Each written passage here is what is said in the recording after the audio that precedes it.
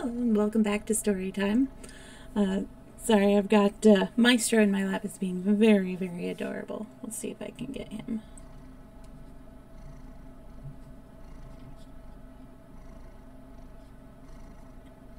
There we go. Hi. So pardon me for being distracted. He's just too cute and very, very sweet. I love you. So eventually, after much needed kitty times, I used to have cats that all liked having their ears and head scratched.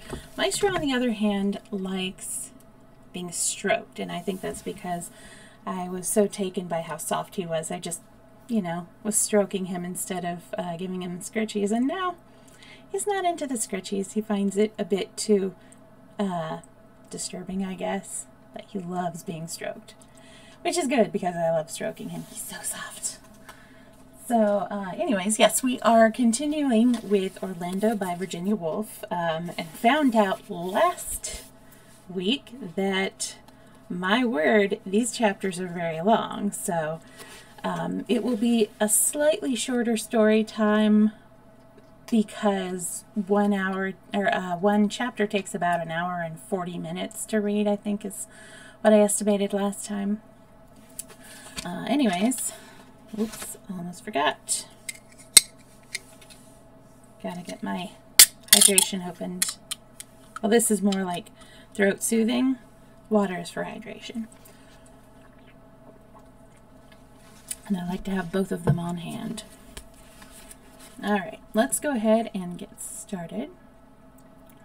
We'll make our little picture of Maestro disappear. Chapter 2.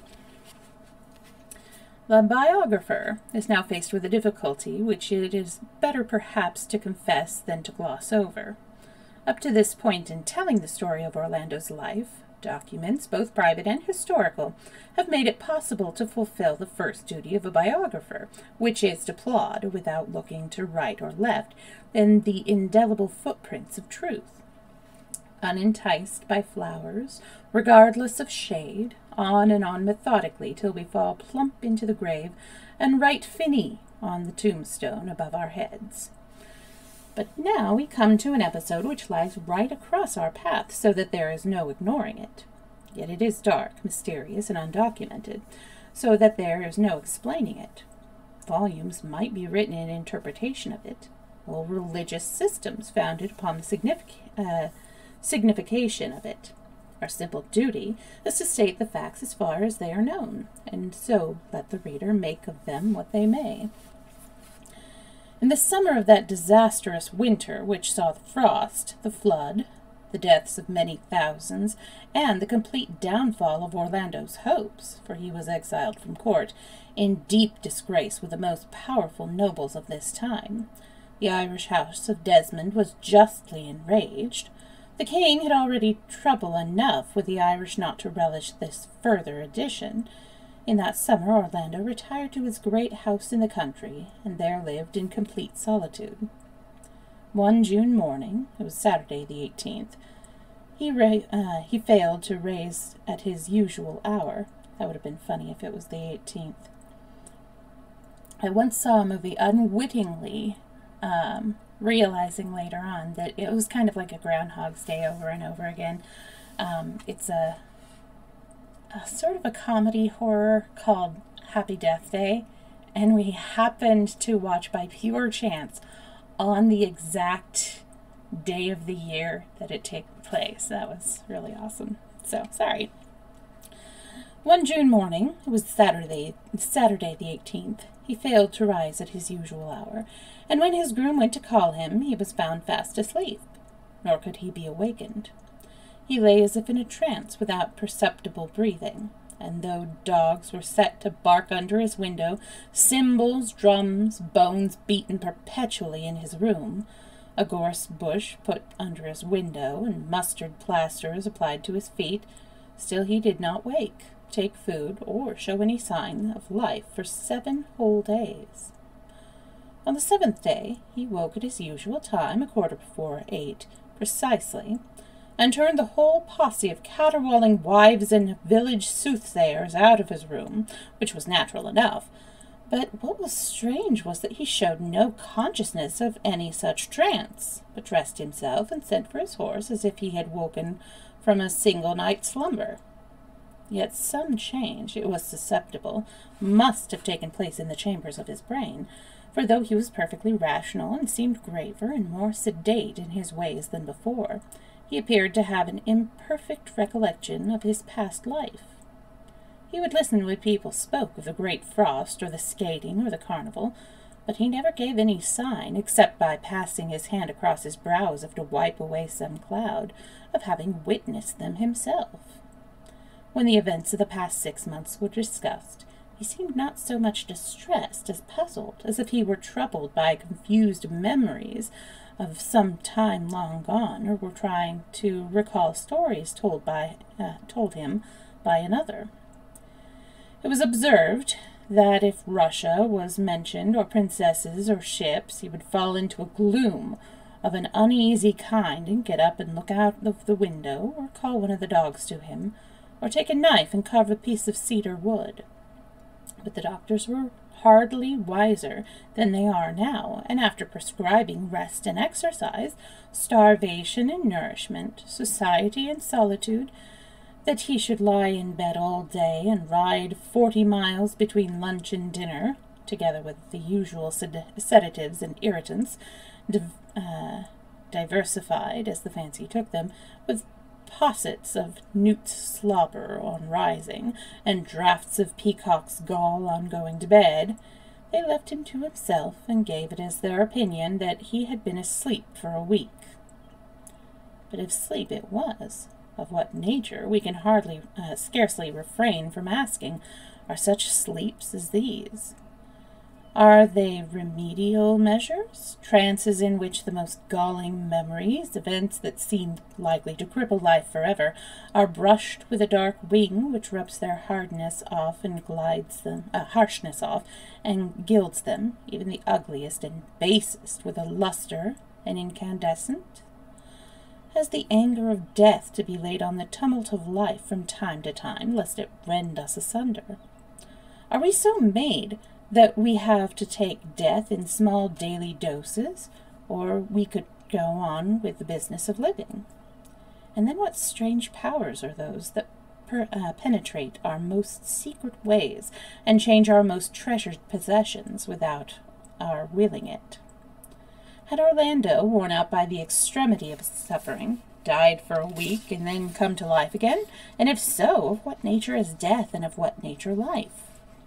Having waited well over an hour for an answer to these questions, and none coming, let us get on with the story. Oh, half an hour, sorry. Now Orlando gave himself up to a life of extreme solitude.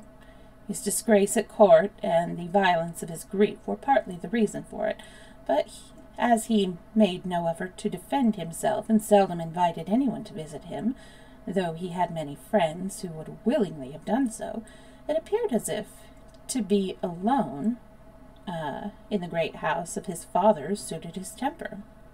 Solitude was his choice. How he spent his time, nobody quite knew. The servants, of whom he kept a full retinue, though much of their business was to dust empty rooms and to smooth the coverlets of beds that were never slept in, watched, in the dark of the evening, as they sat over their cakes and ale, a light passing along the galleries, through the banqueting halls, up the staircases, into the bedrooms, and knew that their master was perambulating the house alone. None dared follow him, for the house was haunted by a great variety of ghosts, and the extent of it made it easy to lose one's way and either fall down some hidden staircase or open a door which, should the wind blow it to, would shut upon one forever. Accidents of no uncommon occurrence, as the frequent discovery of the skeletons of men and animals in attitudes of great agony became evident. Then the light would be lost altogether, and Mrs. Grimstitch, the housekeeper, would say to Mr. Dupper, the chaplain, how she hoped his lordship had not met with some bad accident.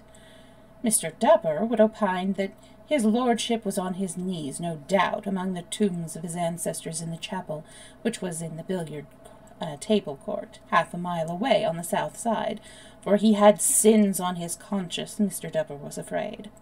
Upon which Mrs. Grimstitch would retort rather sharply that so had most of us, and Mrs. Stukely and Mrs. Field and old Nurse Carpenter would all raise their voices in his lordship's praise, and the grooms and the stewards would swear that it was 1,000 pities to see so fine a nobleman moping about the house when he might be hunting the fox or chasing the deer. And even the little laundry maids and scullery maids, the Judys and the Faiths, who were handing round the tankards and cake, would pipe up their testimony to his lordship's gallantry, for never was there a kinder gentleman, or one more free with those little pieces of silver which served to buy a knot of ribbon or put a posy in one's hair. Until even the blackamoor, who they called Grace Robinson, sorry about that, that came by surprise, by way of making a Christian woman of her, understood that what they were at, and agreed that his lordship was a handsome, pleasant, darling gentleman in the only way she could, that is to say, by showing all her teeth at once in a broad grin. In short, all his serving men and women made him in high respect, and cursed the foreign princess, who they called her by a coarser name than that, who had brought him to this pass. But though it was probably cowardice or love of hot ale that led Mr. Dupper to imagine his lordship safe among the tombs, so he need not go in search of him, it may well have been that Mr. Dupper was right. Orlando now took a strange delight in thoughts of death and decay, and, after pacing the long galleries and ballrooms with a taper in his hand, looking at picture after picture as if he sought the likeness of somebody whom he could not find, would mount into the family pew and sit for hours watching the banners stir, and the moonlight waver with a bat or death's head moth to keep him company. Even this was not enough for him, but he must descend into the crypt where his ancestors lay, coffin piled upon coffin, for 10 generations together. The place was so seldom visited that the rats had made free with the lead-work, and now a thigh-bone would catch at his cloak as he passed, or he would crack the skull of some old Sir Malise as it rolled beneath his foot. It was a ghastly sepulchre, dug deep beneath the foundations of the house, as if the first lord of the family, who had come from France with the Conqueror, had wished to testify how all pomp is built upon corruption, how the skeleton lies beneath the flesh, how we that dance and sing above must lie below, how the crimson velvet turns to dust, how the ring, here Orlando stooped his lantern, would pick up a gold circle lacking a stone that had rolled into a corner, loses its ruby, and the eye which was so lustrous shines no more. Nothing remains of all these princes, Orlando would say, indulging in some pardonable exaggeration of their rank, except 1 digit, and he would take a skeleton hand in his, and bend the joints this way and that. Whose hand was it? He went on to ask. The right or left? The hand of woman or man? Or age or youth? Had it urged the war-horse or plied the needle? Had it plucked the rose or grasped cold steel? Had it, but here either his invention failed him, or, what was more likely, provided him with so many instances of what a hand can do that he shrank, as his wont was, from the cardinal labor of composition, which is excision, and he put it with the other bones, thinking how there was a writer called Thomas Brown, a doctor of Norwich, whose writing upon such subjects took his fancy amazingly. So, taking his lantern, and seeing that the bones were in order, for though romantic, he was singularly methodical, and detested nothing so much as a ball of string on the floor, let alone the skull of an ancestor. He returned to that curious, moody pacing down the galleries, looking for something among the pictures, which was interrupted at length by a veritable spasm of sobbing at the sight of a Dutch snow scene by an unknown artist. And it seemed to him that life was not worth living any more. Forgetting the bones of his ancestors and how life is founded on a grave, he stood there shaken with sobs, all for the desire of a woman in Russian trousers, with slanting eyes, a pouting mouth, and pearls about her neck. She had gone. She had left him. He was never to see her again. And so he sobbed, and so he found his way back to his own rooms, and Mrs. Grimstitch, seeing the light in the window, put the tankard from her lips, and said, "Praise be to God! His lordship was safe in his room again," for she had been thinking all this while that he was foully murdered. Orlando drew his chair up to the table, opened the works of Sir Thomas Browne, and proceeded to investigate the delicate articulation of one of the doctor's longest and most marvellously contorted cogitations. For though these are not matters in which a biographer can profitably enlarge, it is plain enough to those who have done a reader's part in making up, from bare hints dropped here and there, the whole boundary and circumference of a living person, can hear in what we only whisper a living voice, can see, often when we say nothing about it, exactly what he looked like, know without a word to guide them precisely what he thought, and it is for readers such as these that we write. It is plain, then, to such a reader, that Orlando was strangely compounded of many humours, of melancholy, of indolence, of passion, of love of solitude, to say nothing of all those contortions and subtleties of temper which were indicated in the first page, when he slashed at a dead person's head, cut it down, hung it chivalrously out of his reach again, and then betook himself to the window-seat with a book. The taste for books was an early one. As a child he was sometimes found at midnight by a page still reading. They took his taper away, and he bred glowworms to serve his purpose. They took the glowworms away, and he almost burnt the house down with the tinder. To put it in a nutshell, leaving the novelist to smooth over out the crumpled silk and all its implication, he was a nobleman afflicted with a love of literature. Many people of his time, still more of his rank, escaped the infection, and were thus free to run or ride or make love at their own sweet will. But some were early infected by a germ said to be bred of the pollen of the asphodel, and to be blown out of Greece and Italy, which was of so deadly a nature that it should shake the hand as it was raised to strike, cloud the eye as it sought its prey, and make the tongue stammer as it declared its love.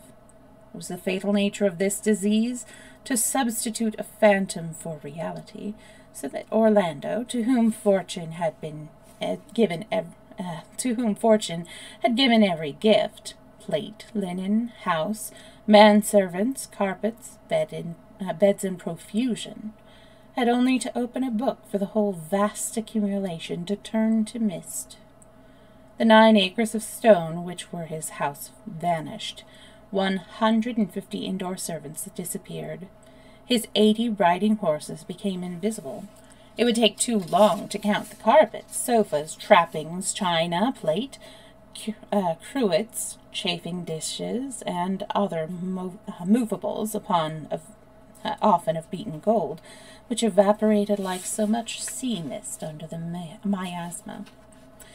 So it was, and Orlando would sit by himself, reading, a naked man. The disease gained rapidly upon him now in his solitude. He would read often 6 hours into the night, and when they came to him for orders about the slaughtering of cattle or the harvesting of wheat, he would push away his folio and look as if he did not understand what was said to him. This was bad enough, and wrung the hearts of Hull, the falconer, of Giles, the groom, of Mrs. Grimstitch, the housekeeper, of Mr. Dupper, the chaplain. A fine gentleman like that, they said, had no need of books, and let him leave books, they said, to the palsied or the dying. But worse was to come, for once the disease of reading had laid hold upon the system, it weakens it so that it falls an easy prey to that other scourge which dwells in the ink-pots and festers in the quill. The wretch takes to writing. And while this is bad enough in a poor man, whose only property is a chair and a table set beneath a leaky roof, for he has not much to lose after all, the plight of a rich man, who has houses and cattle, maidservants, asses and linen, and yet writes books, is pitiable in the extreme. The flavor of it all goes out of him. He is riddled by hot irons, gnawed by vermin. He would give every penny he has, such as the malignity of the germ, to write one little book and become famous. Yet all the gold in Peru will not buy him the treasure of a well-turned line. So he falls into consumption and sickness, blows his brains out, turns his face to the wall. It matters not in what attitude they find him. He has passed through the gates of death and known the flames of hell. Happily, Orlando was of a strong constitution, and the disease, for reasons presently to be given, never broke him down as it has broken many of his peers. But he was deeply smitten with it, as the sequel shows, for when he had read for an hour or so in Sir Thomas Browne, and the bark of the stag and the call of the night watchman showed that it was the dead of night and all safe asleep, he crossed the room, took a silver key from his pocket, and unlocked the door of a great inlaid cabinet which stood in the corner. Within were some 50 drawers of cedar wood, and upon each was a paper neatly written in Orlando's hand. He paused, as if hesitating which to open. One was inscribed, "The Death of Ajax," another, "The Birth of Pyramus," another, "Iphigenia in Aulis," another, "The Death of Hippolytus," another, Meleager, I guess that's what it is, another, the Return of Odysseus. In fact, there was scarcely a single drawer that lacked the name of some mythological personage of a crisis of his career. In each drawer lay a document of considerable size, all written over in Orlando's hand. The truth was that Orlando had been afflicted thus for many years. Never had any boy begged apples as Orlando begged paper, nor sweetmeats as he begged ink. Stealing away from talk and game, he had hidden himself behind curtains,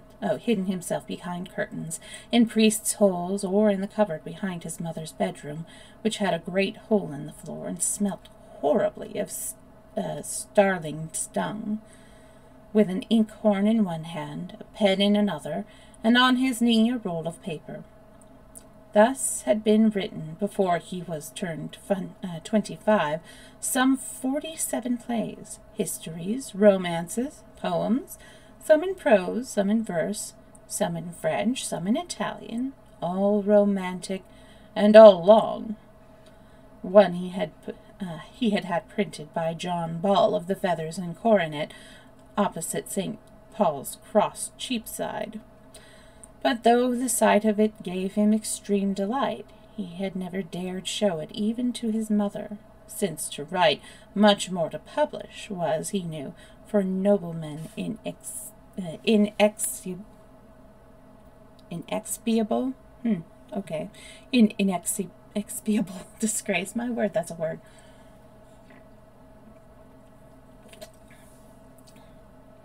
Now, however, that it was the dead of night and he was alone, he chose from his repository one thick document called Xenophilia, a Tragedy, or some such title, and one thin one called simply The Oak Tree. This was the only monosyllabic title known among the lot.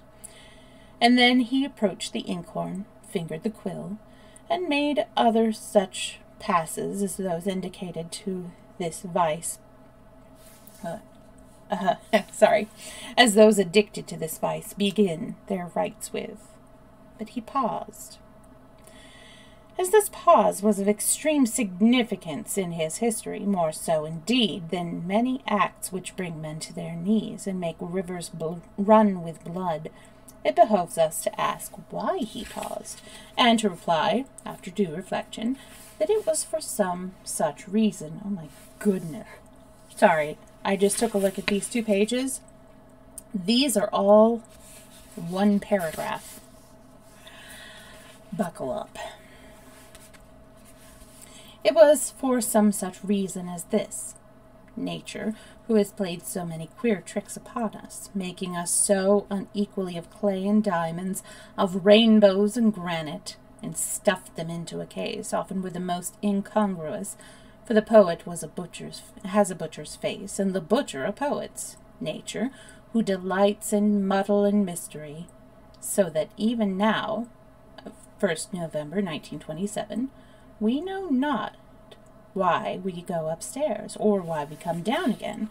Our most daily movements are like the passage of a ship in an unknown sea, and the sailors at the masthead ask, pointing their glasses to the horizon, "Is there land, or is there none?" To which, if we are prophets, we make answers, "Yes." If we are truthful, we say, "No."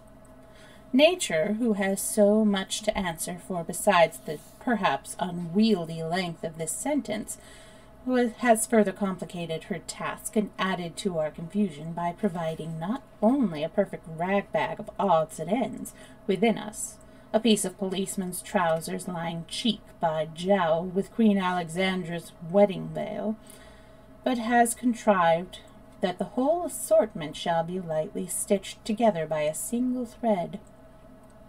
Memory is the seamstress, and a capricious one at that. Memory runs her needles in and out, up and down, hither and thither. We know not what comes next, or what follows after. Thus, the most ordinary movement in the world, such as sitting down at a table and pulling the inkstand towards one, may agitate 1,000 odd, disconnected fragments, now bright, now dim, hanging and bobbing and dipping and flaunting, like the underlinen of a family of 14 on a line in a gale of wind. Instead of being a single downright bluff piece of work, of which no man need feel ashamed, our commonest deeds are set about with a fluttering and flickering of wings, a rising and falling of lights. Thus it was that Orlando, dipping his pen in the ink, saw the mocking face of the lost princess, and asked himself 1,000,000 questions instantly, which were as arrows dipped in gall. Where was she? And why had she left him? Was the ambassador her uncle or her lover? Had they plotted? Was she forced? Was she married? Was she dead? All of which so drove their venom into him that, as if to vent his agony somewhere, he plunged his quill so deep into the inkhorn that the ink splurted over the table, which act, explain it how one may, and no explanation perhaps is possible, memory is inexplicable, at once substituted for the face of the princess a face of a very different sort. But whose was it? He asked himself. And he had to wait perhaps half a minute, looking at the new picture which lay on top of the old, as one lantern slid as half seen through the next, before he could say to himself, "This is the face of that rather fat, shabby man who sat in Twitchett's room ever so many years ago, when old Queen Bess came here to dine, and I saw him." Orlando continued, catching at another of those little colored rags.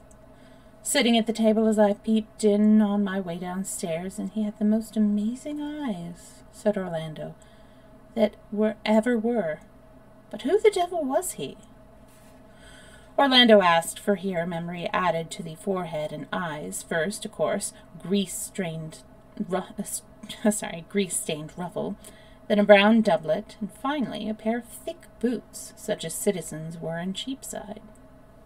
"Not a nobleman, not one of us," said Orlando, which he would not have said aloud, for he was the most courteous of gentlemen, but it shows what an effect noble birth has upon the mind, and incidentally how difficult it is for a noble man to be a writer.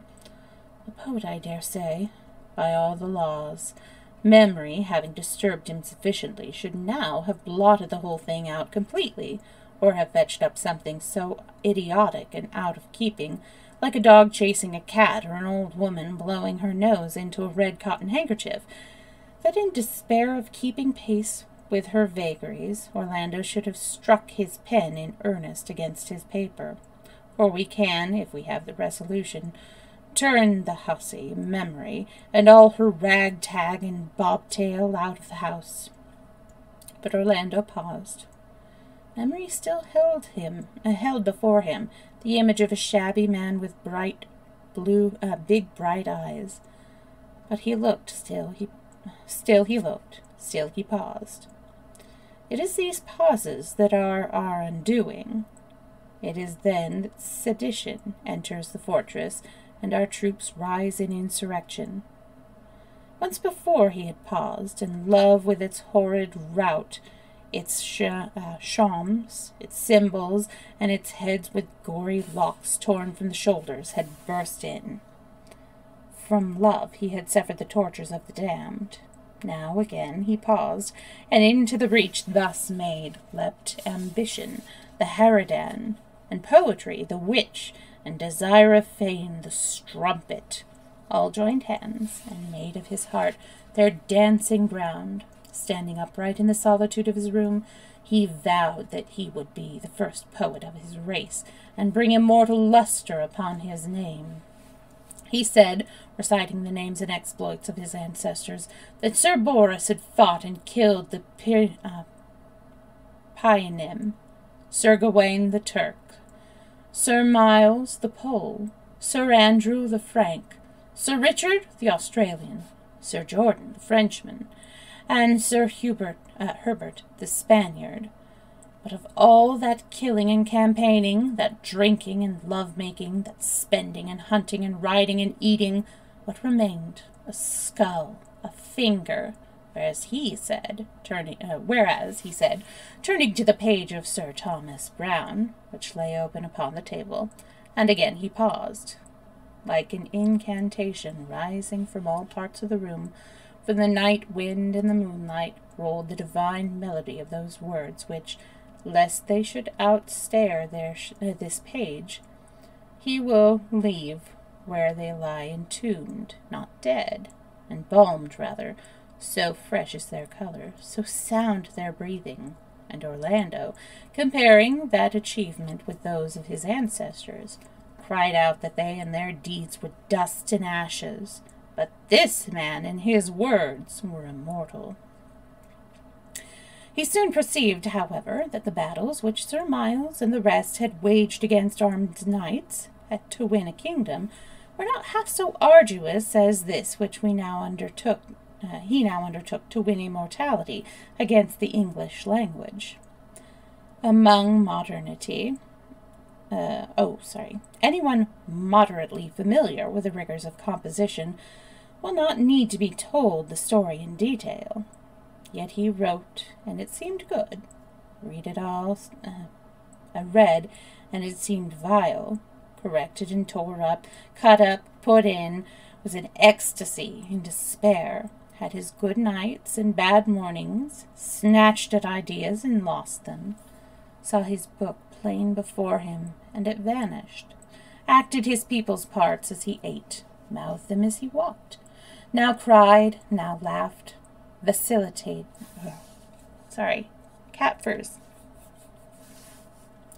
vacillated between his style and that, now preferred the heroic and pompous, next the plain and simple, now the vales of Tempe, then the fields of Kent or Cornwall, and would not decide whether he was the divinest genius or the greatest fool in the world.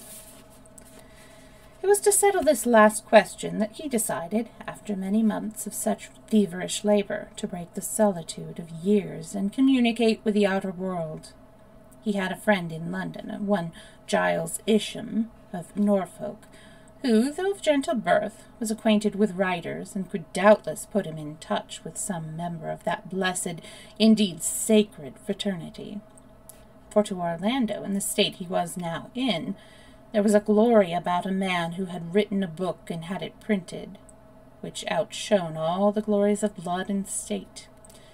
To his imagination, it seemed as if even the bodies of those instinct of such divine thoughts must be transfigured. They must have aureoles for hair, incense for breath, and roses must grow between their lips, which was certainly not true either of himself or Mr. Dupper. He could think of no greater happiness than to be allowed to sit behind a curtain and hear them talk. Even the imagination of that bold and various discourse made the memory of what he and his courtier friends used to talk about. A dog, a horse, a woman, a game of cards, seemed brutish in the extreme. He bethought him, with pride, that he had always been called a scholar, and sneered at it for his love of solitude and books. He had never been apt at pretty phrases. He would stand stock still, blush, and stride like a grenadier. I'm never sure how to pronounce that word. Grenadier, in the ladies' drawing-room. He had twice fallen, in sheer abstraction, from his horse. He had broken Lady Winchelsea's fan once while making a rhyme. Eagerly recalling these and other instances of his unfitness for the life of society, an ineffable hope that all the turbulence of his youth, his clumsiness, his blushes, his long walks, his love of the country, proved that he himself belonged to the sacred race rather than to the noble, was by birth a writer rather than an aristocrat, possessed him. For the first time since the night of the great flood, he was happy. He now commissioned Mr. Isham of Norfolk to deliver to Mr. Nicholas Green of Clifford's Inn a document which set forth Orlando's admiration for his work, for Nick Green was a very famous writer at that time, and his desire to make his acquaintance, which he scarcely dared ask, for he had nothing to offer in return. But if Mr. Nicholas Green would condescend to visit him, a coach and four would be at the corner of Fetter Lane at whatever hour Mr. Green chose to appoint, and bring him safely to Orlando's house. One may fill up the phrases which then followed, and figure Orlando's delight when, in one long time, Mr. Green signified his acceptance of the noble lord's invitation, took his place in the coach, and was set down in the hall to the south of the main building, punctually at 7 o'clock on Monday, 21st April. Many kings, queens, and ambassadors had been received there. Judges had stood there in their ermine. The loveliest ladies of the land had come there, and the sternest warriors. Banners hung there which had been at Frawden and at Agincourt. There were displayed the painted coats of arms, with their lions and their leopards and their coronets. There were the long tables where the gold and silver plate stood, and there the vast fireplaces of wrought Italian marble, where nightly a whole oak tree, with its million leaves and its nests of rook and wren, was burnt to ashes. Nicholas Green, the poet, stood there now, plainly dressed in his slouched hat and black doublet, carrying in one hand a small bag.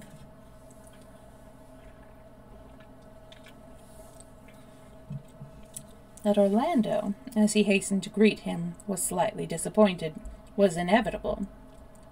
The poet was not above middle height, was of a mean figure, was lean and stooped somewhat, and, stumbling over the mastiff on entering, the dog bit him.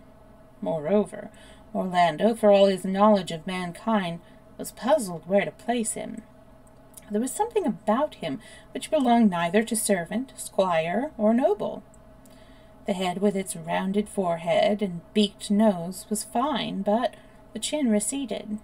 The eyes were brilliant, but the lips hung loose and slobbered. It was the expression of the face as a whole, however, that was disquieting. There was none of that stately composure which makes the faces of the nobility so pleasing to look at, nor had it anything of the dignified servility of the well-trained domestic's face. It was a face smeared, puckered, and drawn together. Seemed puckered and drawn together. Poet though he was, it seemed as if he were more used to scold than to flatter, to quarrel than to coo, to scramble than to ride, to struggle than to rest, to hate than to love. This, too, was shown by the quickness of his movements, and by something fiery and suspicious in his glance. Orlando was somewhat taken aback, but they went to dinner. Here Orlando, who usually took such things for granted, was for the first time unaccountably ashamed of the number of his servants and of the splendor of his table. Stranger still, he bethought him with pride, for the thought was generally distasteful, of that great-grandmother Moll who had milked the cows. He was about somehow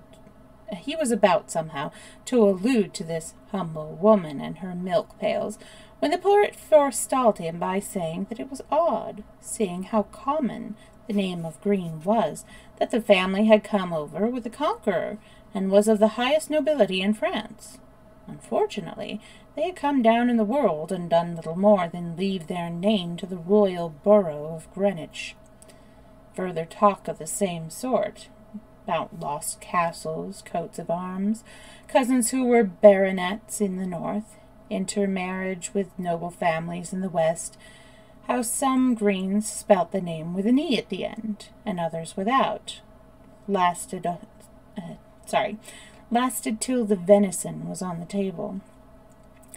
Then Orlando contrived to say something of Grandmother Moll and her cows, and had eased his heart a little of its burden by the time the wild fowl were before him.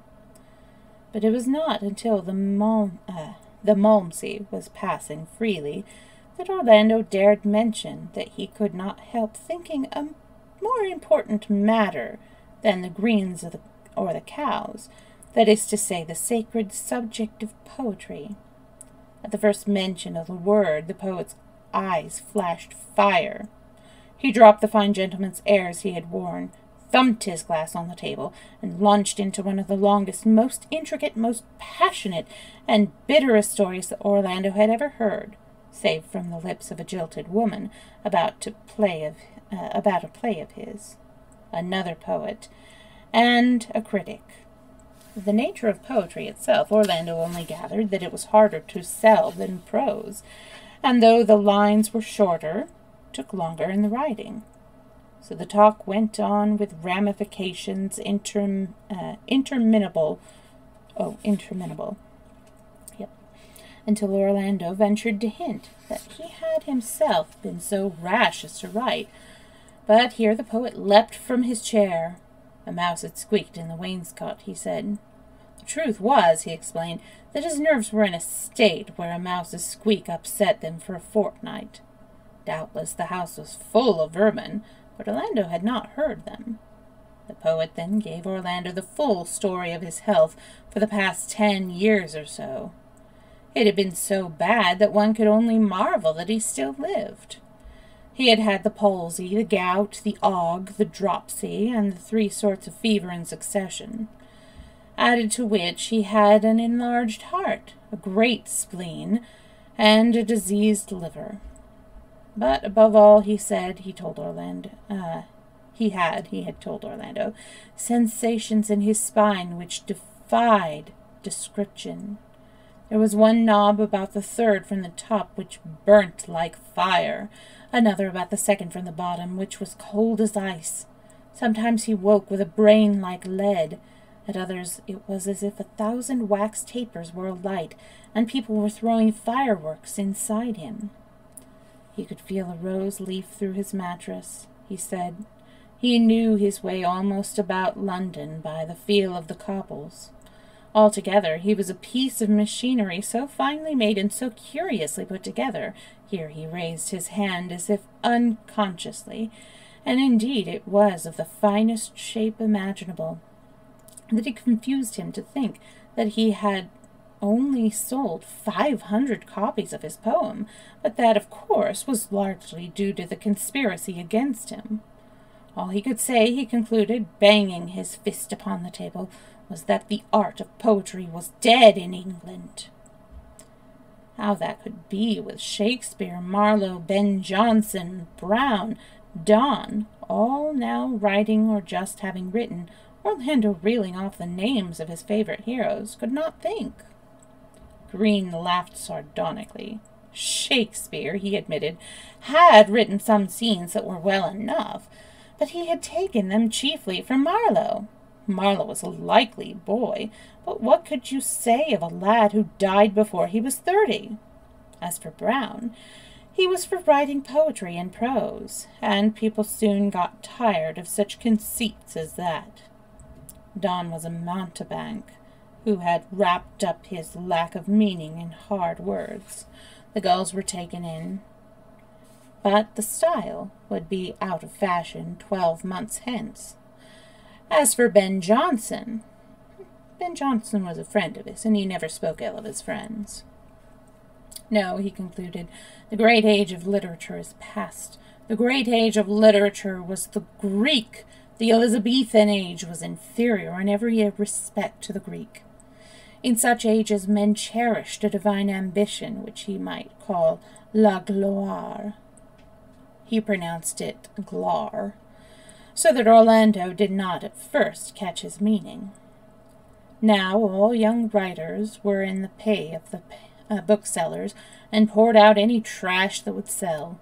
Shakespeare was the chief offender in this way, and Shakespeare was already paying the penalty. Their own age, he said, was marked by precious conceits and wild experiments, neither of which the Greeks would have tolerated for a moment. Much though it hurt him to say, for he loved literature as he loved his life, he could see no good in the present and had no hope for the future. Here he poured himself out another glass of wine.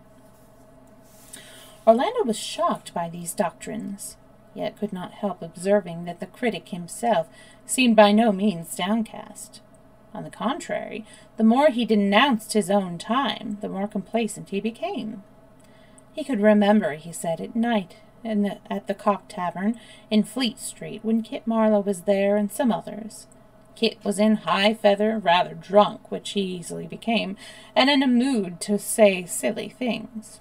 He could see him now, brandishing his glass at the company, and hiccoughing out, "Stap my victuals, Bill." This was to Shakespeare. "There's a great wave coming, and you're on top of it." By which he meant, Green explained, that they were trembling on the verge of a great age in English literature, and that Shakespeare was to be a poet of some importance. Happily for himself, he was killed 2 nights later in a drunken brawl, and so did not live to see how his prediction turned out. "Poor foolish fellow," said Green, "to go and say a thing like that. A great age, forsooth. The Elizabethan, a great age." "So, my dear lord," he continued, settling himself comfortably in his chair and rubbing the wine-glass between his fingers, "we must make the best of it, cherish the past and honor those writers. There are still a few left of them, who take antiquity for their model and write, not for pay, but for gloire." Orlando could have wished him a better accent. "Gloire," said Green, "is the spur of noble minds. Had I a pension of £300 a year paid quarterly, I could live for gloire alone. I could lie in bed every morning reading Cicero. I would imitate his style so that you couldn't tell the difference between us. That's what I call fine writing," said Green. "That's what I call gloire. But it's necessary to have a pension to do it." By this time Orlando had abandoned all hope of discussing his own work with the poet, but this matters the less as the talk now got upon the lives and characters of Shakespeare, Ben Jonson, and the rest, all of whom Green had known intimately, and about whom he had 1,000 anecdotes of the most amusing kind to tell. Orlando had never laughed so much in his life. These, then, were his gods. Half were drunken, and all were amorous. Most of them quarrelled with their wives. Not one of them was above a lie or an intrigue of the most paltry kind. Their poetry was scribbled down on the backs of washing bills held to the heads of printers' devils at the street door. Thus Hamlet went to press, thus Lear, thus Othello. No wonder, as Green said, that these plays show the faults they do. The rest of the time was spent in carousing and junketings and taverns and in beer gardens, and when things were said that passed belief for wit, and things were done that made the utmost frolic of the courtiers seem pale in comparison. All this Green told with a spirit that roused Orlando to the highest pitch of delight. He had a power of mimicry that brought the dead to life, and could say the finest things of books provided they were written 300 years ago. So time passed, and Orlando felt for his guest a strange mixture of liking and contempt, of admiration and pity, as well as something too indefinite to be called by anyone's name, but had something of fear in it and something of fascination. He talked incessantly about himself, yet was such good company that one could listen to the story of his Og forever. Then he was so witty, then he was so irreverent, then he made so free with the names of God and woman, and then he was so full of queer crafts, and had such strange lore in his head, could make salad in 300 different ways, knew all that could be known of the mixing of wines, played 6 musical instruments, and was the first person, and perhaps the last, to toast cheese in the great Italian fireplace. That he did not know a geranium from a carnation, an oak from a birch tree, a mastiff from a greyhound, a teg from a ewe, wheat from barley, ploughland from fallow, was ignorant of the rotation of the crops, thought oranges grew underground and turnips on trees, preferred airy townscape to any landscape. All this and much more amazed Orlando, who had never met anybody of his kind before. Even the maids, who despised him, tittered at his jokes, and the men-servants, who loathed him, hung about to hear his stories. Indeed, the house had been so lively as now that they were there, that he was there, all of which gave Orlando a great deal to think about, and caused him to compare his way of life with the old. He recalled the sort of talk he had been used to about the King of Spain's apoplexy, or the mating of a bitch, meaning a dog. He bethought him how the day passed between the stables and the dressing closet. He remembered how the lords snored over their wine and hated anybody who woke them up. He bethought him now how active and valiant they were in body, how slothful and timid in mind. Worried by these thoughts, and unable to strike a proper balance, he came to the conclusion that he had admitted to his house a plaguey spirit of unrest that would never suffer him to sleep sound again. At the same moment, Nick Green came to precisely the opposite conclusion. Lying in bed of a morning on the softest pillows, between the smoothest sheets, and looking out of his oriel window upon turf which for 3 centuries had known neither dandelion nor dockweed, he thought that unless he could somehow make his escape, he should be smothered alive. Getting up and hearing the pigeons coo, dressing and hearing the fountains fall, he thought that unless he could hear the drays roar upon the cobbles of Fleet Street, he would never ride another line. If this goes on much longer, he thought, hearing the footman mend the fire and spread the table with silver dishes next door, I shall fall asleep, and here he gave a prodigious yawn. Sleeping, die. So he sought Orlando in his room, and explained that he had not been able to sleep a wink all night because of the silence. Indeed, the house was supposed to be a park 15 miles in circumference, and a wall 10 feet high. Silence, he said, was of all things the most oppressive to his nerves. He would end his visit by Orlando's leave that very morning. Orlando felt some relief at this, yet also a great reluctance to let him go. The house, he thought, would seem very dull without him. On parting, for he had never yet liked to mention the subject, he had the temerity to press his play upon the death of Hercules upon the poet, and ask his opinion of it.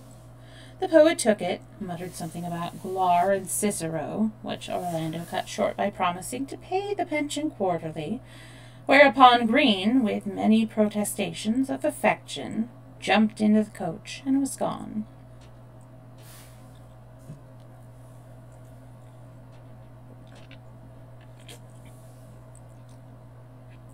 The great hall had never seemed so large, so splendid, or so empty as the chariot rolled away. Orlando knew that he would never have the heart to make toasted cheese in the Italian fireplace again. He would never have the wit to crack jokes about Italian pictures, never have the skill to mix punch as it should be mixed. 1,000 good quips and cranks would be lost to him. Yet what a relief to be out of the sound of that querulous voice. What a luxury to be alone once more, so he could not help reflecting, as he unloosed the mastiff which had been tied up these 6 weeks because it never saw the poet without biting him. Nick Green was set down to the corner of Fetter Lane that same afternoon, and found things going on much as he had left them. Mrs. Green, that is to say, was giving birth to a baby in one room. Tom Fletcher was drinking gin in another. Books were tumbled all about the floor. Dinner, such as it was set on a dressing table where the children had been making mud pies. But this, Green felt, was the atmosphere for writing.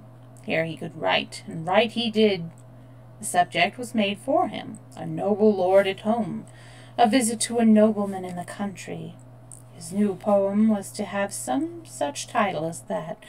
Seizing the pen with which his little boy was tickling the cat's ear, and dipping it in the egg cup which served for ink pot, Green dashed off a few spirited satire here and there and then.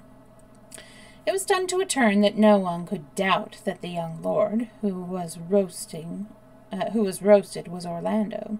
His most private sayings and doings, his enthusiasms and follies, down to the very color of his hair and the foreign way he had of rolling his R's, were there to the life. And if there had been any doubt about it, Green clinched the matter by introducing, with scarcely any disguise, passages from that aristocratic tragedy, The Death of Hercules, which he found, as he expected, wordy and bombastic in the extreme. The pamphlet, which ran at once into several editions, and paid the expenses of Mrs. Green's 10th lying in, was soon sent by friends who take care of such matters to Orlando himself. When he had read it, which he did with deadly composure from start to finish, he rang for the footman, delivered the document to him at the end of a pair of tongs, bade him drop it in the filthiest heart of the foulest midden on the estate. Then, when the man was turning to go, he stopped him. "Take the swiftest horse in the stable," he said. "Ride for dear life to Harwich. There embark upon a ship which you will find bound for Norway. Buy for me from the king's own kennels the finest elk hounds of the royal strain, male and female. Bring them back without delay. For," he murmured scarcely above his breath as he turned to his books, "I have done with men." The footman, who was perfectly trained in his duties, bowed and disappeared. He fulfilled his tasks so efficiently that he was back that day 3 weeks, leading in his hand a leash of the finest elk hounds, one of whom, a female, gave birth that very night under the dinner table to a litter of 8 fine puppies. Orlando had them brought to his bedchamber. "For," he said, "I have done with men." Nevertheless, he paid the pension quarterly. Thus, at the age of 30, or thereabouts, this young nobleman had not only had every experience that life has to offer, but had seen the worthlessness of them all. Love and ambition, women and poets were all equally vain. Literature was a farce. The night after reading Green's visit to a nobleman in the country, he burnt in a great conflagration 57 poetical works, only retaining the oak tree, which was his boyish dream, and very short. 2 things alone remained to him in which he now put any trust: dogs and nature, an elk-hound and a rose-bush. The world in all its variety, life in all its complexity, had shrunk to that. Dogs and a bush were the whole of it.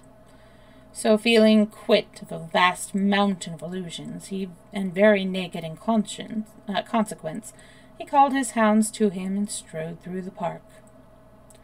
So long had he been secluded, writing and reading, that he had half forgotten the amenities of nature, which in June can be great. When he reached that high mound, whence on 5 days half of England, with a slice of Wales and Scotland thrown in, can be seen, oh, thank you so much for the follow, Icy. How are you doing? I would wait until the end of the chapter to chat, but the chapters of Orlando are immensely long.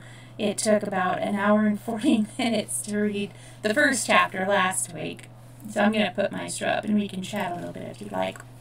I am, of course, Storytime Sunny, and I do almost exclusively right now Storytime streams. I did some game streams, but then life got a little bit hectic, so it's just Storytime for the time being. Let me see. These are my socials, and this a little something about my cats. So Snockings is there, Maestro is there, and sometimes you can see them on stream. Snockings mostly you'll see. Maestro doesn't really like to share me, but he's the one who actually likes being read to, whereas Snockings kind of gets bored with it. Hi, Corral. Good to see you. I know you've been lurking. That is Corral. He is my fabulous mod, and he can, answer any questions, put up like the YouTube links or anything like that. Feel free to tell me anything about yourself, like books you like to read. Speaking of, hey, Snockings. Snockings. She has found the food. So I'll go ahead and continue, and feel free to, talk in chat, and I will answer periodically. Yeah. All right. So long had he been secluded, writing and reading, that he had half forgotten the amenities of nature, which in June can be great. When he reached that high mound whence on fine days half of England, with a slice of Wales and Scotland thrown in, can be seen, he flung himself under his favourite oak tree, and felt that if he had never spoken to another man or woman so long as he lived, if his dogs did not develop the faculty of speech, if he never met a poet or princess again, he might make out what years remained to him in tolerable content. Here he came then, day after day, week after week, month after month, year after year. He saw the beech tree turn golden and young ferns unfurl. He saw the moon sickle and then circular. He saw, but properly the reader can imagine the passage which should follow, and how every tree and plant in the neighborhood is described first green, then golden, how moons rise and suns set, how spring follows winter, and autumn summer, how night succeeds day and day night. Hi, Snockings. Are you going to come hang out with me? Thought not. How there is first a storm, and then fine weather, how things remain much as they are for 200 or 300 years or so, except for a little dust and a few cobwebs, which one old woman could sweep up in half an hour.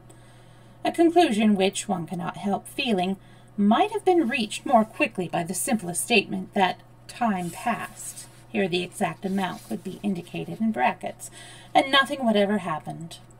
But time, unfortunately, though it makes animals and vegetables bloom and fade with amazing punctuality, has no such simple effect upon the mind of man.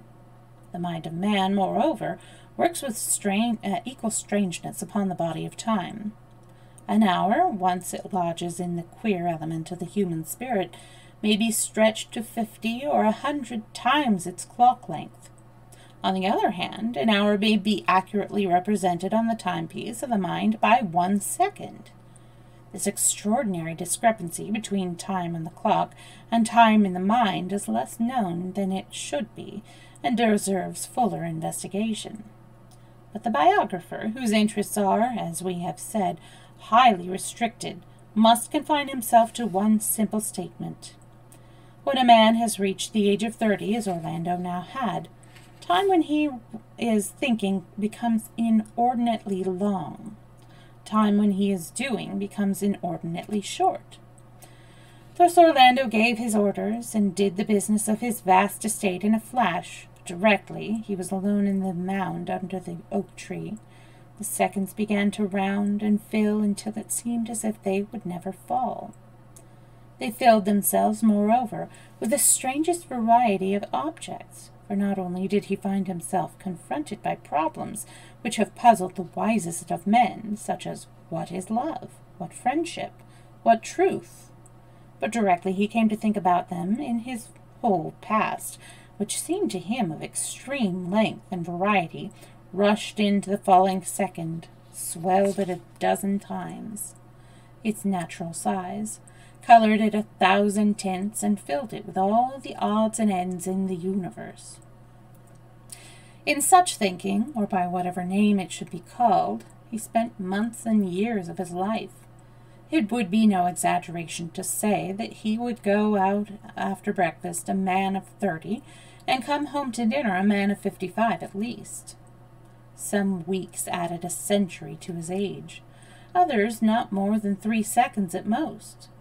Altogether, the task of estimating the length of a human life, for the animals we presume not to speak, is beyond our capacity, for directly we say that it ages long, and we are reminded that it is briefer than the fall of a rose leaf to the ground. Of the two forces which alternately, and what is more confusing still, at the same moment, dominate our unfortunate numbskulls, brevity and diuturnity. Interesting. Orlando was sometimes under the influence of the elephant-footed deity, then of the gnat-winged fly. Life seemed to him a prodigious length, yet even so, it went like a flash. But even when it stretched longest and the moments swelled biggest, and he seemed to wander alone in deserts of vast eternity, there was no time for the smoothing out and deciphering of those thickly scored parchments, which 30 years among men and women had rolled tight in his heart and brain. Long before he had done thinking about love, the oak tree had put forth its leaves and shaken them to the ground, and 12 times in the process.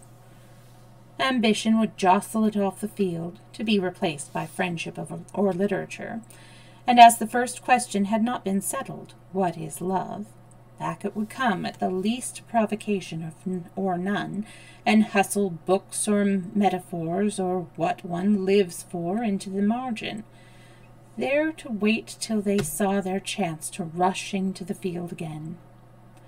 What made the process still longer was that it was profusely illustrated, not only with pictures, as that of old Queen Elizabeth, laid on her tapestry couch in rose-colored brocades with an ivory snuff-box in her hand and a gold-hilted sword by her side, but with scents.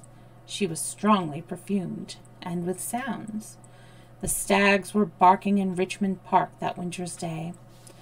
And so the thought of love would be all ambered over with snow in winter, with log fires burning, with Russian women, gold swords, and the bark of stags, with old King James slobbering, and fireworks and sacks of treasure in the hold of Elizabethan sailing ships. every single thing, once he tried to dislodge it from its place in his mind. He found thus cumbered with with other matter, like the lump of grass which, after a year at the bottom of the sea, is grown about with bones and dragonflies, and coins and the tresses of drowned women. "Another metaphor, by Jupiter!" he would exclaim as he said this, which will show the disorderly and circuitous way in which his mind worked, and explain why the oak tree flowered and faded so often before he came to any conclusion about love. And what's the point of it, he would ask himself. Why not say simply in so many words? And then he would try to think for half an hour, or was it 2 years and a half, how to say simply in so many words what love is. A figure like that is manifestly untruthful, he argued. For no dragonfly, unless under very exceptional circumstances, could live at the bottom of the sea, and if literature is not the bride and bedfellow of truth, what is she? "Confound it all!" he cried. "Why say bedfellow when one's already said bride? Why not simply say that one means and leaves it?" So then he tried saying the grass is green and the sky is blue, and so to propitiate the austere spirit of poetry, whom still, though at a great distance, he could not help reverencing. "The sky is blue," he said. "The grass is green." Looking up, he saw that, on the contrary, the sky is like the veils which 1,000 Madonnas have let fall from their hair, and the grass fleets and darkens like a sleight of girls seeing the embraces of hairy satyrs from enchanted woods.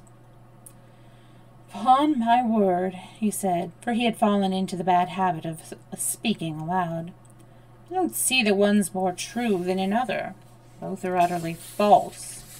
And he despaired of being unable to solve the problem of what poetry is and what truth is, and fell into a deep dejection.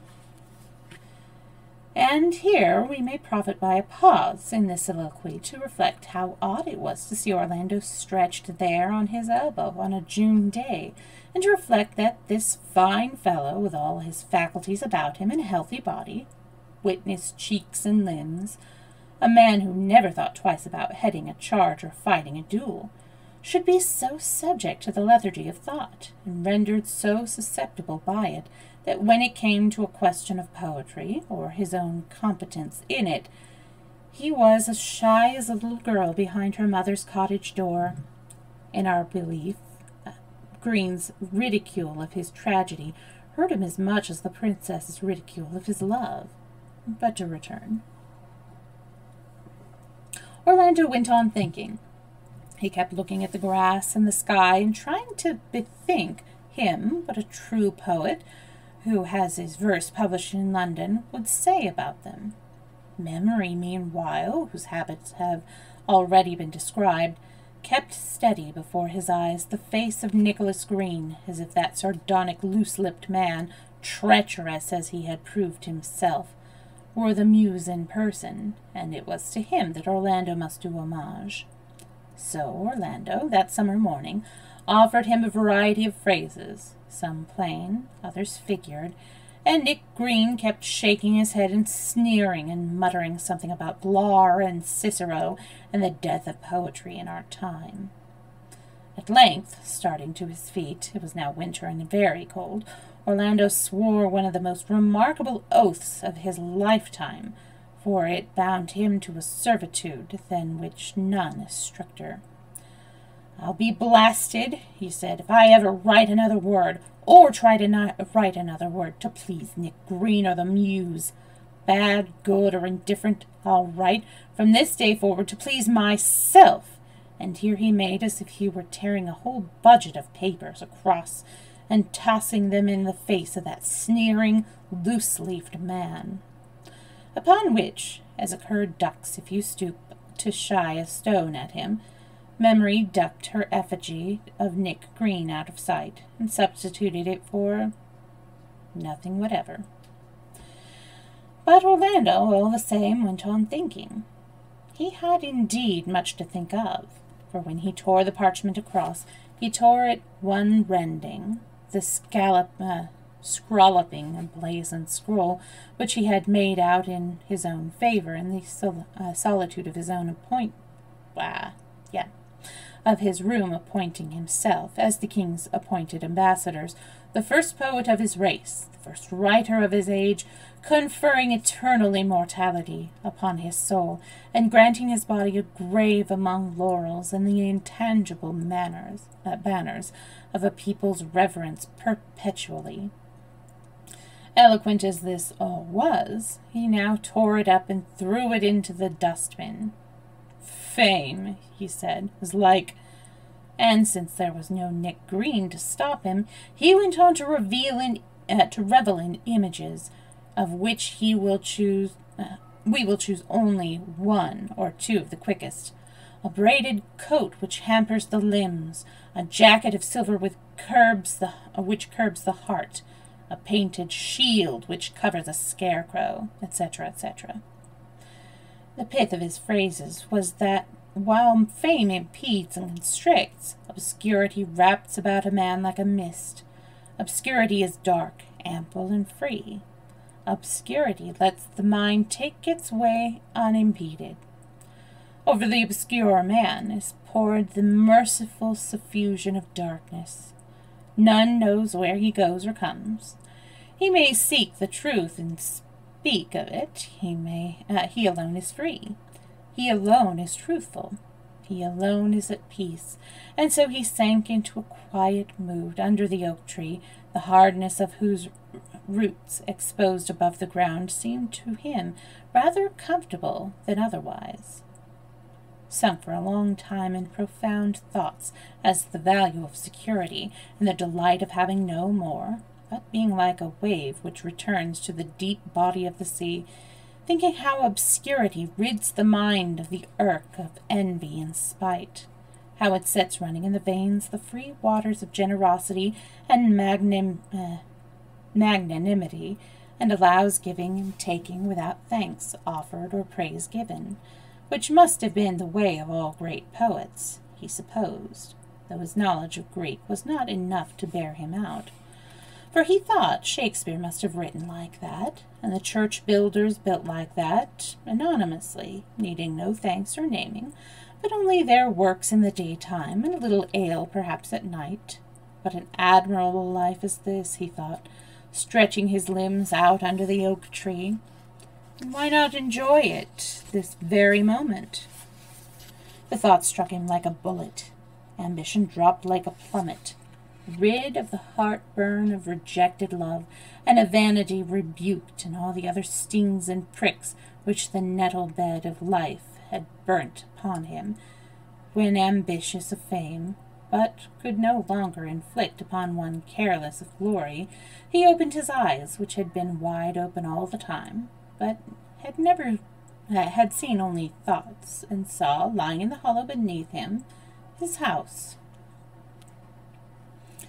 Oh, hello, Devia. I'm so sorry if there was a delay. How are you doing? There are very rarely chapter breaks in the story, so I have to remember to look up. One chapter takes about an hour and 40 minutes to read. So this is why there are no chapter breaks. It's just one chapter at a story time. I will remember to look in chat. So, yeah, how have you been?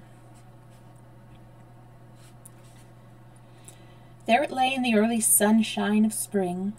It looked a town rather than a house, but a town built, not hither and thither, this man wished for that, but circumspectly, by a single architect with one idea in his head.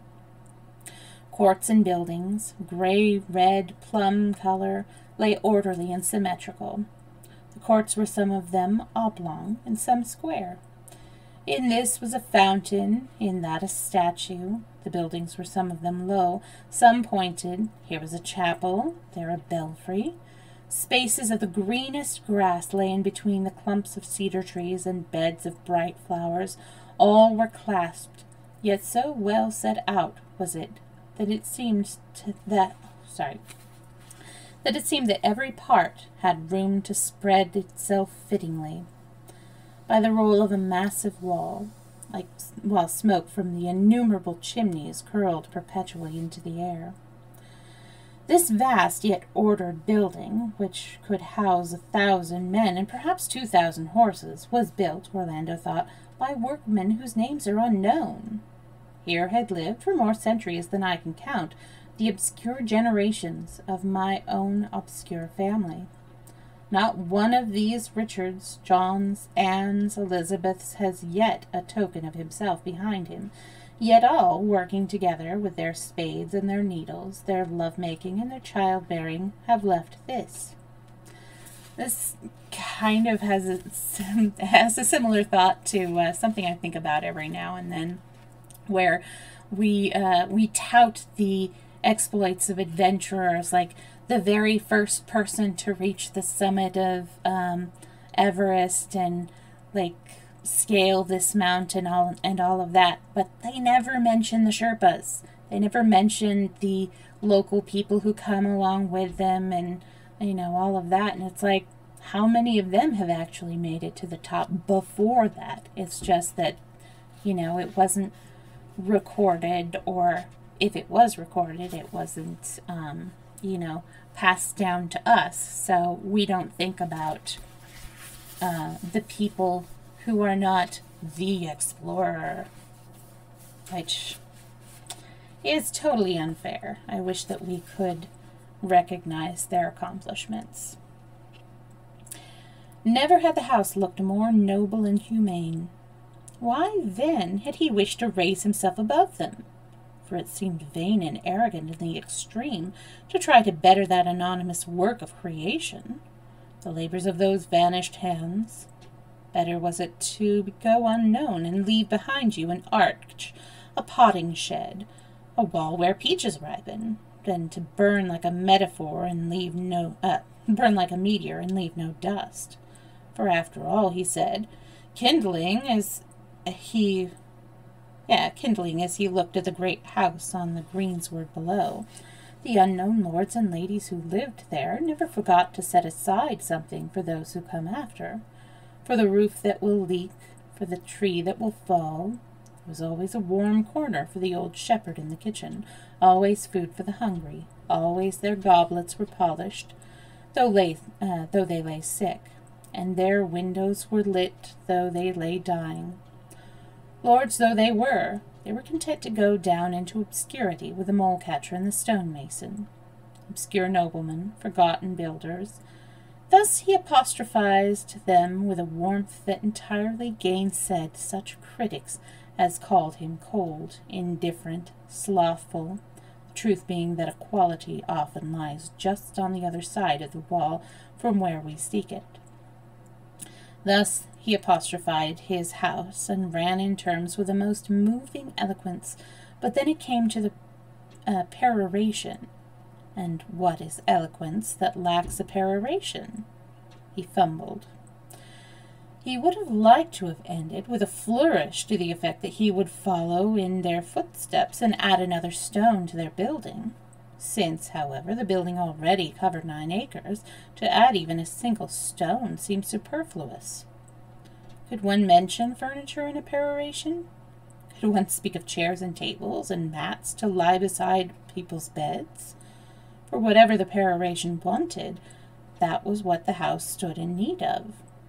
Leaving his speech unfinished for the moment, he strode downhill again, resolved henceforth to devote himself to the furnishing of the mansion. The news that she was to attend him instantly, brought tears to the eyes of good old Mrs. Grimsditch, now grown somewhat old. Together they perambulated the house. The trowel horse in the king's bedroom, and that was King Jamie, my lord, she said, hinting that it was many a day since a king had slept under their roof, but the odious Parliament days were over, and there was now a crown in England again. Lacked a leg. There were no stands to the ewers in the little closet leading into the waiting room at the Duchess's page. Mr. Green had made a stain on the carpet with his nasty pipe smoking, which she and Judy, for all their scrubbing, had never been able to wash out.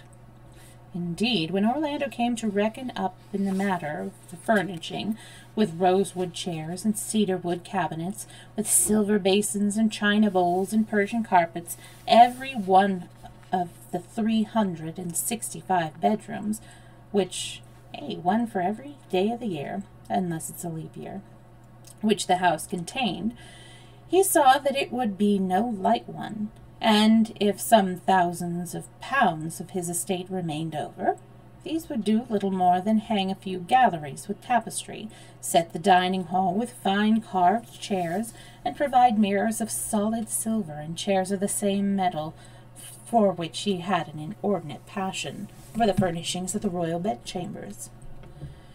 He now set to work in earnest, as we can prove beyond a doubt if we look at his ledgers.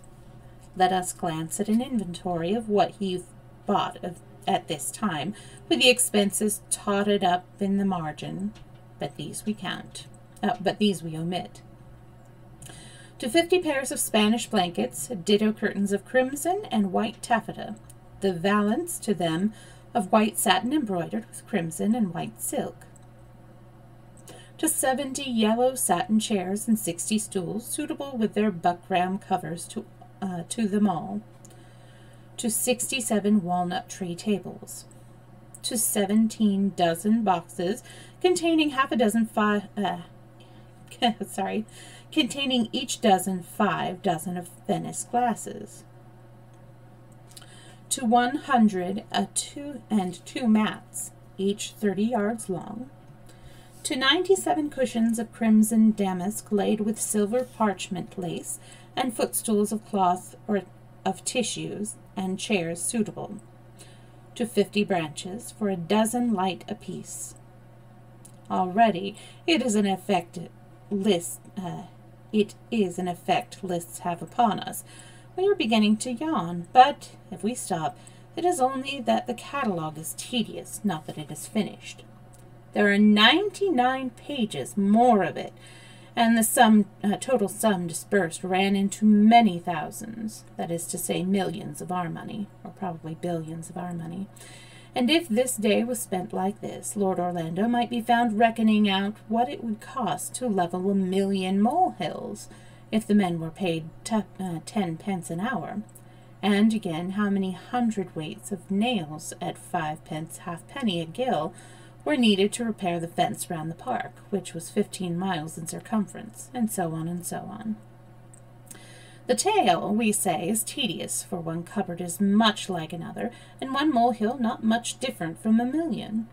So some pleasant journeys it cost him, and some fine adventures, as, for instance, when he set a whole city of blind women near Bruges to stitch hangings from a silver canopied bed, and the story of his adventure with a Moor in Venice, of whom he bought, but only at the sword's point, his lacquered cabinet, might, in other hands, prove worth the telling.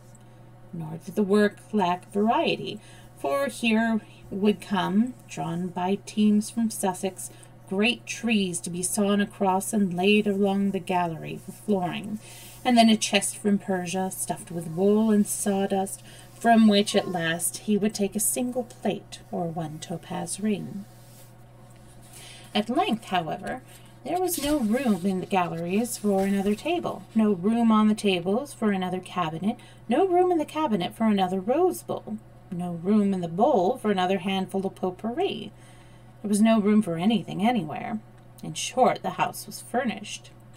In the garden, snowdrops, crocuses, hyacinths, marigolds, roses, lilies, asters, the dahlia in all its varieties, pear trees and apple trees and cherry trees and mulberry trees, with an enormous quantity of rare and flowering shrubs.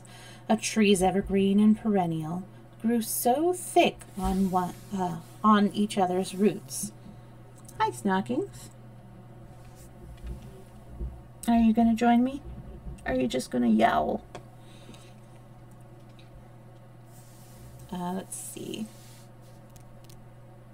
grew so thick on each other's roots that there was no plot of earth without its bloom, and no stretch of sward without its shade. In addition, he had imported wild fowl with gay plumage and 2 Malay bears, the surliness of whose manners concealed, he was certain, trusty hearts. All now was ready, and when it was evening, and the innumerable silver sconces were lit, and the light airs which forever moved about the galleries stirred the blue and green arras, so that it looked as if the huntsmen were riding and Daphne flying. When the silver shone and lacquered, glowed, and wood kindled, when the carved chairs held their arms out, and dolphins swam upon the walls with mermaids on their backs, when all this and much more than all this was complete and to his liking, Orlando walked through the house with his elk hounds following, and felt content. He had matter now, he thought, to fill out his peroration. Perhaps it would be well to begin the speech all over again. Yet as he paraded the galleries, he felt that still something was lacking. Chairs and tables, however richly gilt and carved, sofas resting on lions' paws with swans, necks curving under them, beds even with the softest swan's down, are not by themselves enough. People sitting in them, people lying in them, improve them amazingly. Accordingly, Orlando now began a series of very splendid entertainments to the nobility and gentry of the neighborhood. The 365 bedrooms were full for a month at a time. Guests jostled each other on the 52 staircases. 52 staircases, like the amount of weeks there are in a year. 300 servants bustled about the pantries. Banquets took place almost nightly.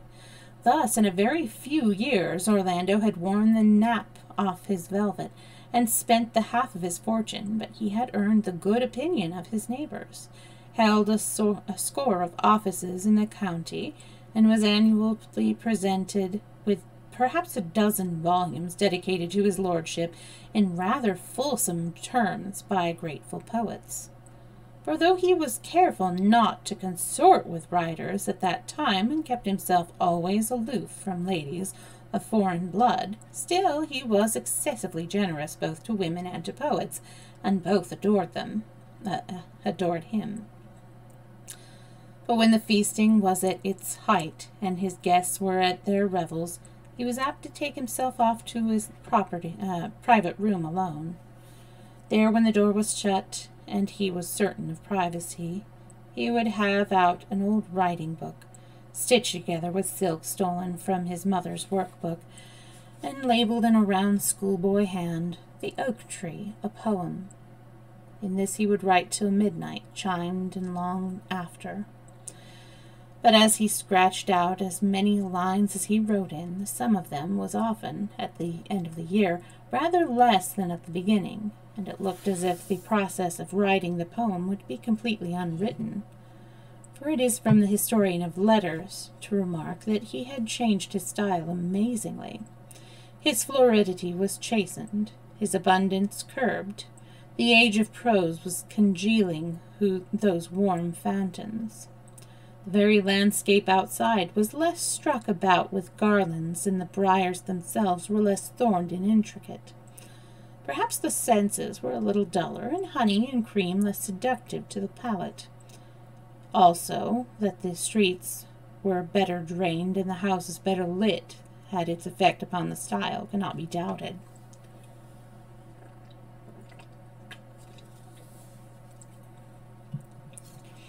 One day he was adding a line or two with enormous labor to "The Oak Tree, a Poem," when a shadow crossed the tail of his eye. It was no shadow he saw, but the figure of a very tall lady in riding hood and mantle across the quadrangle on which his room looked out. As this was the most private of the courts, and the lady was a stranger to him, Orlando marveled how she had got there. 3 days later the same apparition appeared again, and on Wednesday noon appeared once more. This time Orlando was determined to follow her, nor apparently was she afraid to be found, for she slackened her steps as he came up and looked him full in the face. Any other woman thus caught in a lord's private grounds would have been afraid. Any other woman with that face, headdress, and aspect would have thrown her mantilla across her shoulders and hid it. But this lady resembled nothing so much as a hare startled, but obdurate, a hare whose timidity is overcome by an immense and foolish audacity, a hare that sits upright and glowers at its pursuer with great bulging eyes, with ears erect but quivering, with nose pointed but twitching. This hare, however, was 6 feet high, and wore a headdress, into the bargain of some antiquated kind, which made her look still taller. Thus confronted, she stared at Orlando with a stare in which timidity and audacity were most strongly combined. First, he asked him with a proper but somewhat clumsy curtsy to forgive her intrusion. Then, rising to her full height again, which must have been something over 6 feet too, she went on to say, but with such a cackle of nervous laughter, so much tee-heeing and haw-hawing, that Orlando thought she must have escaped with from a lunatic asylum, that she was the Archduchess Harriet Griselda of Finster Aarhorn and Scandaboom in the Romanian territory. She desired above all things to make his acquaintance, she said. She had taken lodgings over a baker's shop at the park gates. She had seen his picture, and it was the image of a sister of hers who was, here she guffawed, long since dead. She was visiting the English court. The Queen was her cousin. The King was a very good fellow, but seldom went to bed sober. Here she tee-heed and haw-hawed again. In short, there was nothing for it but to ask her in a very inn and give her a glass of wine. Indoors, her manners regained the hauteur natural to the Romanian Archduchess, and had she not shown a knowledge of wines rare in a lady, and made some observations about firearms and the customs of sportsmen in her country, which were sensible enough, the talk would have lacked spontaneity. Jumping to her feet at last, she announced that she would call the following day, swept another prodigious curtsy, and departed. The following day Orlando rode out. The next he turned his back. On the third day he drew his curtain. On the fourth it rained, and as he could not keep a lady in the wet, nor was altogether averse to company, he invited her in and asked her opinion whether a suit of armor, which belonged to an ancestor of his, was the work of Jacobi or of Top. He inclined to Top. She held another opinion. It matters very little which, but it is to some importance to the course of this story that, in illustrating her argument, which had to do with the workings of the tie-pieces, the Archduchess Harriet took the golden shin case and fitted it to Orlando's leg. That he had a pair of the shapeliest legs that any nobleman has ever stood upright upon has already been said. Perhaps something in the way she fastened the ankle buckle, or her stooping posture, Orlando's long seclusion, or the natural sympathy which is between the sexes, or the burgundy, or the fire, any of these causes may have been to blame, for certainly blame there is on one side or another, when a nobleman of Orlando's breeding, entertaining a lady in his house, and she his elder by many years, with a face a yard long and staring eyes, dressed somewhat ridiculously too, in a mantle and riding cloak, though the season was warm. Blame there is when such a nobleman is so suddenly and violently overcome by passion of some sort that he has to leave the room. But what sort of passion, it may well be asked, could this be? The answer is double-faced as love herself. For love, but leaving love out of the argument for a moment, the actual event was this. When the Archduchess Harriet Griselda stooped to fasten the buckle, Orlando heard, suddenly and unaccountably, far off the beating of love's wings. The distant stir of that soft plumage roused in him 1,000 memories of rushing waters, of loveliness in the snow and faithlessness in the flood. And the sound came nearer, and he blushed and trembled, and he was moved as he had thought never to be moved again. And he was ready to raise his hand and let the bird of beauty alight upon his shoulder, when horror! A creaking sound like the crows make tumbled over the trees began to reverberate. The air seemed dark with coarse black wings. Voices croaked, bits of straw, twigs, and feathers dropped, and there pitched down upon his shoulders the heaviest and foulest of the birds, which is the vulture. Thus he rushed from the room and sent the footman to see the Archduchess Harriet to her carriage. For love, to which we may now return, has 2 faces, one white, the other black, 2 bodies, one smooth, the other hairy. It has 2 hands, 2 feet, 2 tails, 2 indeed of every member, and each one is the exact opposite of the other. Yet so strictly are they joined together that you cannot separate them. In this case, Orlando's love began her flight towards him, with her white face turned, and her smooth and lovely body outwards. Nearer and nearer she came wafting before her airs of pure delight. All of a sudden, at the sight of the Archduchess presumably, she wheeled about, turned the other way round, showed herself black, hairy, brutish, and it was Lust the vulture, not Love the bird of paradise, that flopped foully and disgustingly upon his shoulders. Hence he ran, hence he fetched the footman. But the harpy is not so easily banished as all that. Not only did the Archduchess continue to lodge at the baker's, but Orlando was haunted every day and night by phantoms of the foulest kind. Vainly, it seemed, he had furnished his house with silver and hung the walls with arras, when at any moment a dung-bedraggled fowl could settle upon his writing-table. There she was, flopping about among the chairs. He saw her waddling ungracefully across the galleries. Now she perched, top-heavy, upon the fire-screen. When he chased her out, back she came and pecked at the glass till she broke it. Thus realizing that his home was uninhabitable, and that steps must be taken to end the matter instantly, he did what any other young man would have done in his place, and asked King Charles to send him as ambassador extraordinary to Constantinople. The king was walking in Whitehall. Nell Gwynn was on his arm. She was pelting him with hazelnuts.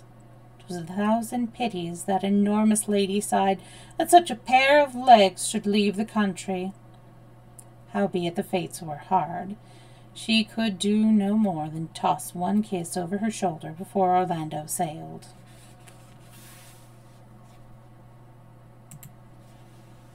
All right, so we have come to the end of that chapter. Just as before, an hour and 40 minutes. It's astounding. Alrighty, so we're going to go ahead and end the stream here. Do any of you have, oh yes, treats for kitties time? I will go grab them.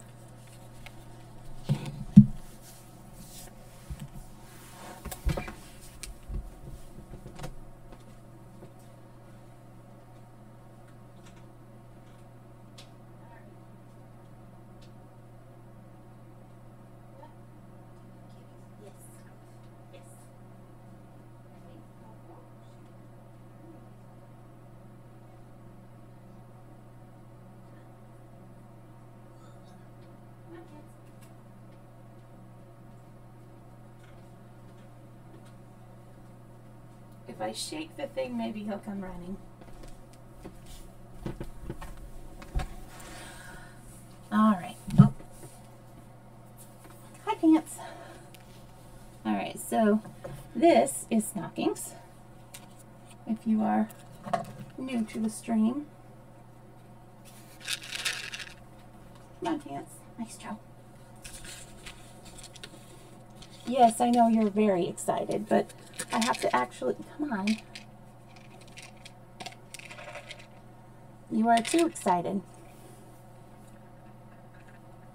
Can you see her all right? I don't know. I can't see the computer screen.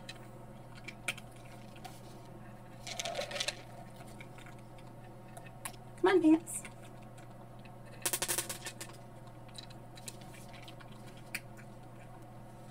Maestro prefers to have his treats on the floor.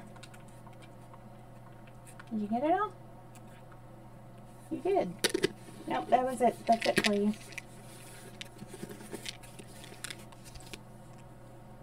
Alright, I know you're excited, but I have to actually... Come on. Stockings. I apologize for all of a sudden having no face. That was it, Stockings.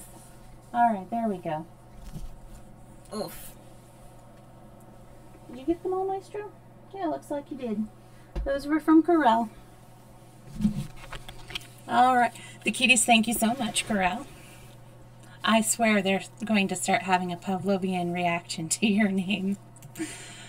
Alright, let's see who is streaming.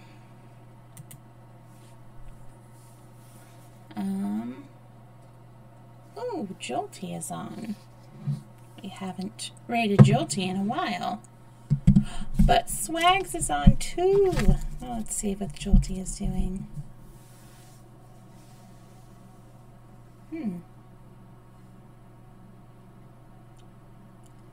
Yeah, let's go ahead and do Swags, Polly Swags, our good friend. All right. So thank you again so much for hanging out with me and listening. Next story time is tomorrow. We are continuing with Robinson Crusoe. And it looks like things are about to get exciting again. This will be our bye. Have a good one. It was great seeing you as always. You are fabulous.